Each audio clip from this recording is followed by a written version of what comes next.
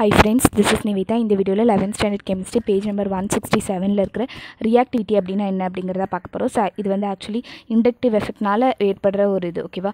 So inductive எஃபெக்டோட link வந்து டிஸ்கிரிப்ஷனில் கொடுத்துருக்கேன். அதை பார்த்துட்டு இருந்தீங்கன்னா உங்களுக்கு இன்னும் நல்லா புரியும். ஸோ ரியாக்டிவிட்டி அப்படின்னா என்னது, ரெண்டு எலமெண்ட்டுக்கு இடையில நடக்கிற அந்த ஒரு ரியாக்ஷனை வந்து எவ்வளோ ஃபாஸ்ட்டாக நடக்குது அந்த மாதிரி சொல்கிறது தான் ரியாக்டிவிட்டி அப்படின்னு சொல்கிறது. இப்போ when highly electronegative atom சச்சஸ் halogen என்னது, ஹைலி எலக்ட்ரோநெகட்டிவ் ஆட்டம் ஓகேவா. ஸோ அந்த ஹாலோஜனை வந்து நான் கார்பன் கூட அட்டாச் பண்ணுறேன் அப்படின்னா, இப்போ இந்த கார்பன் கூட இந்த ஹாலோஜன் என்னது, ஹைலி எலக்ட்ரோநெகட்டிவ் ஆட்டம் வந்து அட்டாச் பண்ணும்போது அந்த மாதிரி கேஸில் எனக்கு -I எஃபெக்ட் வந்து நடக்கும்.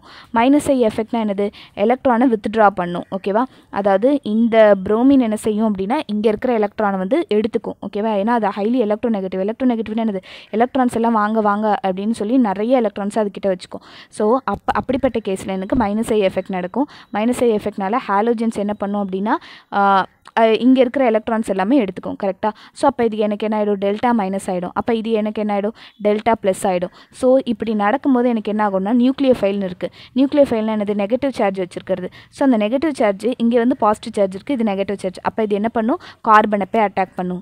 புரியுதா உங்களுக்கு. ஸோ அதனால் உங்களுக்கு ரியாக்ஷன் ஃபாஸ்ட்டாக நடக்கும். இப்போ ஹாலோஜனை நீங்கள் கார்பன் கூட போடும்போது இது வந்து என்ன செய்யும், எலக்ட்ரானை எடுத்துக்கும். அதனால் இது நெகட்டிவாக மாறுது, இது பாசிட்டிவாக மாறுது. ஸோ இது வந்து எதை ஃபெசிலிட்டேட் பண்ணுது அப்படின்னா, ஒரு நியூக்ளியோஃபைலை வந்து இந்த பொலரைஸ்டான அந்த சார்ஜ் இருக்கிற ஒரு கார்பன் மேலே அட்டாக் பண்ணுறதுக்கு எனக்கு ஹெல்ப்பாக இருக்குது. இதனால் இந்த ரியாக்டிவிட்டி இன்க்ரீஸ் ஆகுது, ரியாக்ஷன் இன்க்ரீஸ் ஆகுது.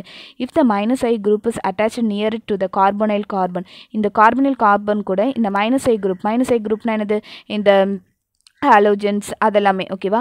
ஸோ அதெல்லாமே அட்டாச் பண்ணும்போது it decreases the availability of the electron density on the carbonyl carbon and hence increases the rate of the nucleophilic addition reaction. So அதனால் இது அட்டாக் பண்ணுறதுனால என்ன ஆயிடுதுன்னா, இந்த கார்பன் கிட்ட வந்து நிறைய எலக்ட்ரான்ஸ் இல்லாமல் பார்த்துக்கும். It decreases the availability of electron density. இந்த கார்பனைல் கார்பன் மேலே எனக்கு நிறைய ஆட்டம்ஸ் எல்லாமே, ஏன்னா அதுவே எல்லா எலக்ட்ரான்ஸும் எடுத்துகிட்டு போயிடுதுல, அதனால் இதில் வந்து எலக்ட்ரான் டென்சிட்டி வந்து கம்மியாயிடும். ஸோ இப்போ நியூக்ளியோஃபைல் என்ன இருக்குது, நிறைய எலக்ட்ரான்ஸ் இருக்கிறது. ஸோ அதனால் அந்த நிறைய எலக்ட்ரான்ஸ் இருக்கிறது வந்து இது மேலே அட்டாக் ஆகி எனக்கு அந்த rate of the reaction increase பண்ணும்.